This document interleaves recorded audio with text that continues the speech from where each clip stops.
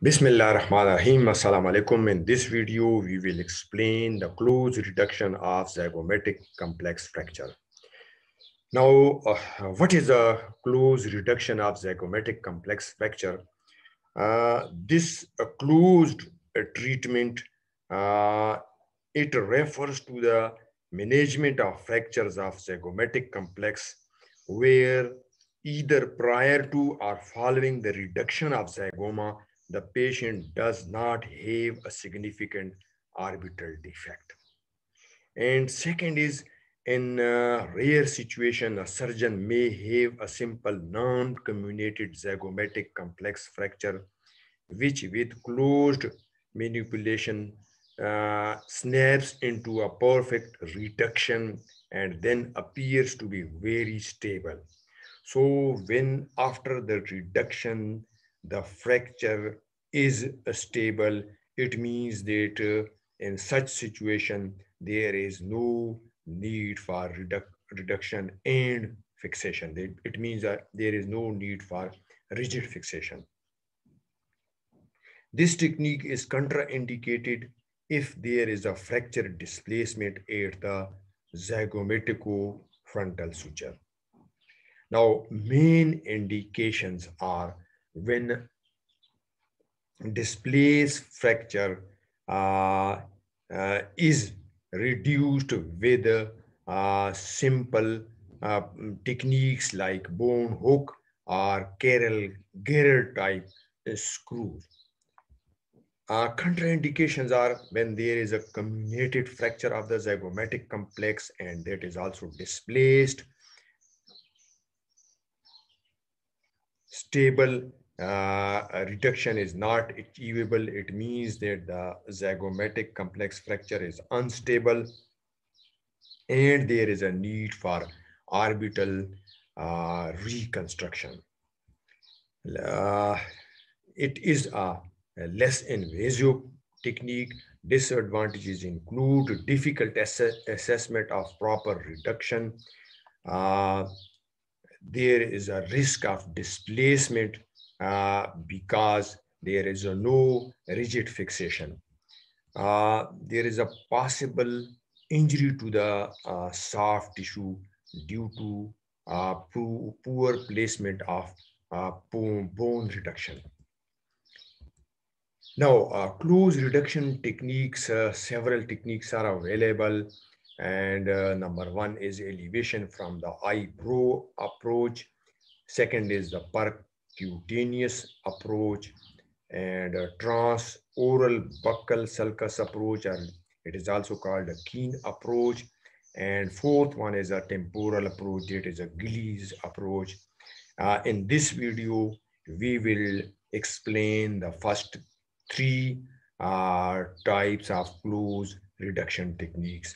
And the fourth one, that is the temporal approach, Gillies approach, will be described in other video.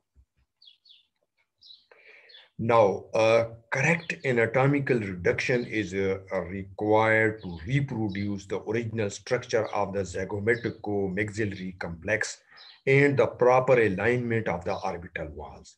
In order to achieve proper reduction of the orbital wall, the greater wing of the sphenoid and the zygoma must be properly aligned. One goal is to restore the proper orbital volume and to restore the proper width, anterior-posterior projection, and the height of the midface. Proper reduction of zygoma addresses the issues of AP projection of the width of the midface. It is possible that the periorbital contents may have been affected by the reduction of the zygomatic complex fracture.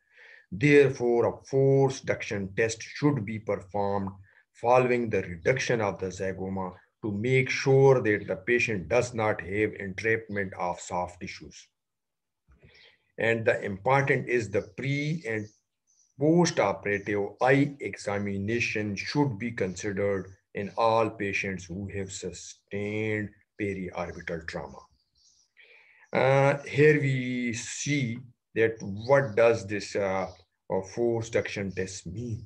This force reduction test is performed in order to determine the absence of movement of the eye due to mechanical restriction. The anesthetized conjunctiva, it is normally done in under general anesthesia. But here you can see that the anesthetized conjunctiva is grasped with forceps and an attempt is made to move the eyeball in directions where the movement is restricted. If a mechanical restriction is present, it will not be possible to induce passive movement of the eyeball.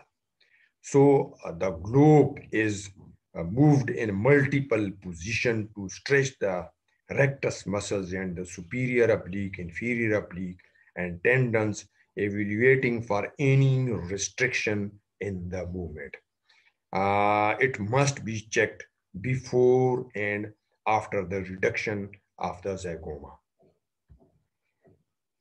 Now, this one is the elevation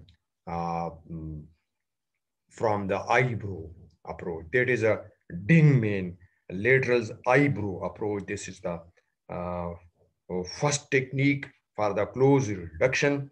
Dingman described supraorbital lateral eyebrow approach. Here you can see before skin incision, the lateral orbital rim was palpated to confirm the location of the fracture site, which is located at the frontozygomatic suture.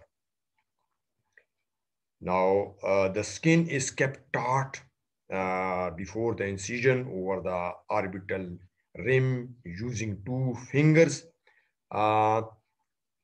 1.5 or 2 centimeter long incision is made at the lateral portion of the eyebrow. The dissection is then carried out sharply and bluntly through the subcutaneous tissue down to the bone. The periosteum is reached and then it is incised and reflected from the bone.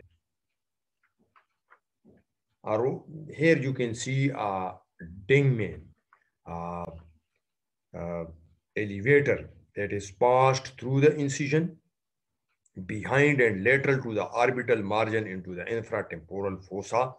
The elevator may be passed either under the zygomatic arch. Here you can see under the zygomatic arch to lift it laterally, or under the body of the zygoma to lift it upward, forward, laterally, and outward movement. In this picture, you can see the Dingman elevator, but you can also use Rose elevator or Bristol elevator or any other periosteal elevator, a heavy periosteal elevator with broad end. Now, a second technique is a percutaneous approach.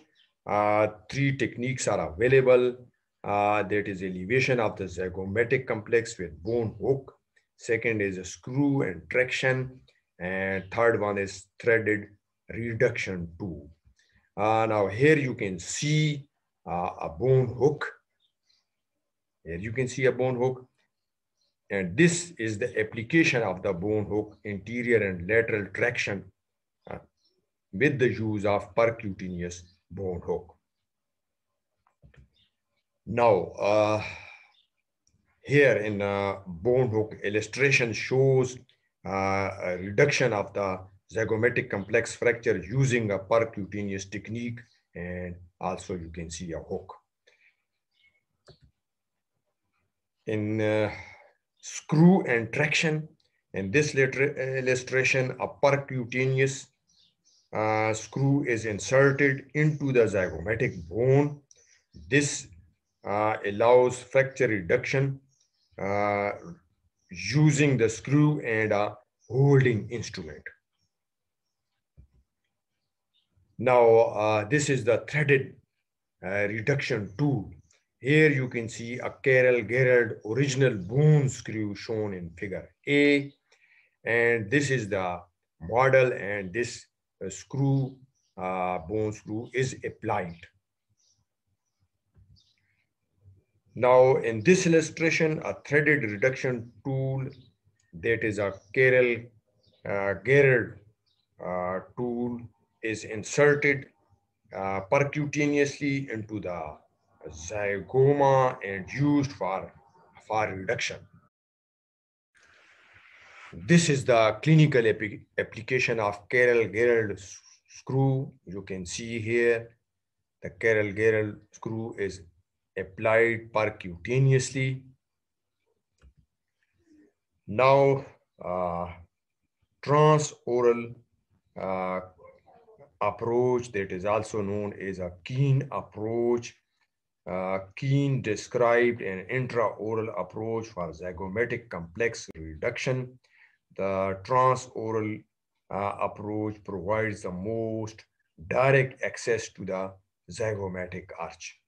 It allows for an intraoral incision, here you can see, and therefore does not have the risk of scar alopecia that will result from the Gillies approach.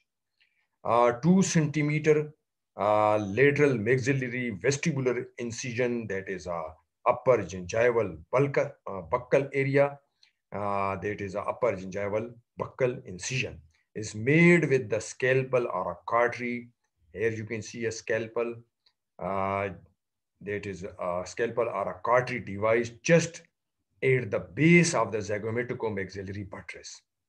This incision is made through mucosa only. You will not incise the periosteum. Be careful.